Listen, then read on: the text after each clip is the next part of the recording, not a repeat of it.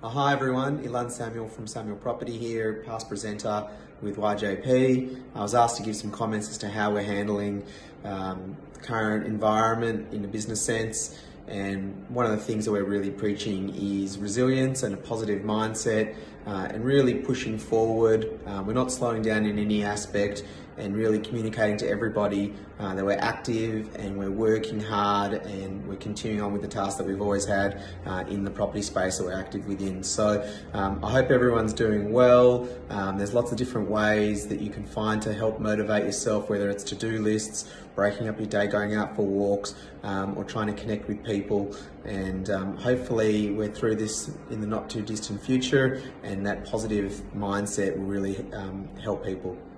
Thanks again.